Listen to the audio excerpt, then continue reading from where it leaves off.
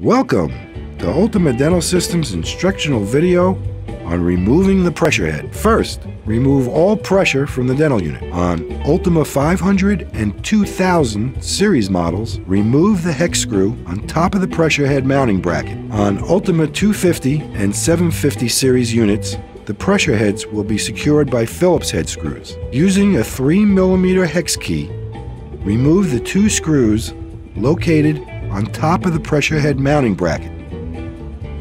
Cut both of the tubings from the old pressure head.